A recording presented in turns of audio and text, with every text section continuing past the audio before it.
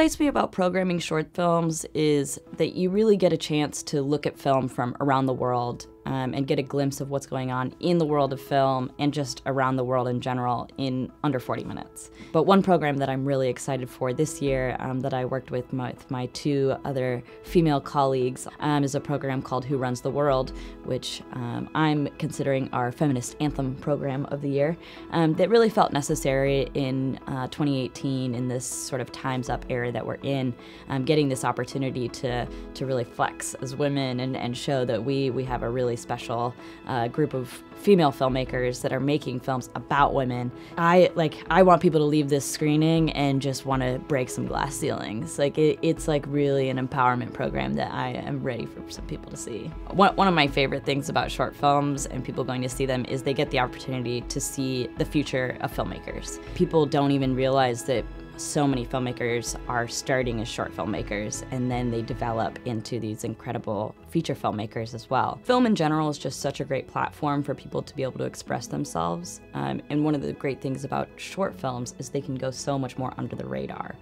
Some of the folks that I talked to when I was at Clermont-Ferrand this year, filmmakers from Iran and India, were talking about how they use short filmmaking as a way to make more provocative films. Whereas perhaps in feature films there would be some censorship that would block them.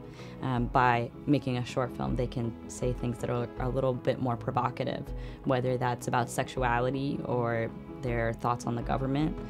They aren't as on the radar as perhaps they would be if they were making a feature film. I just hope that every person at the festival comes and checks out at least one short film program.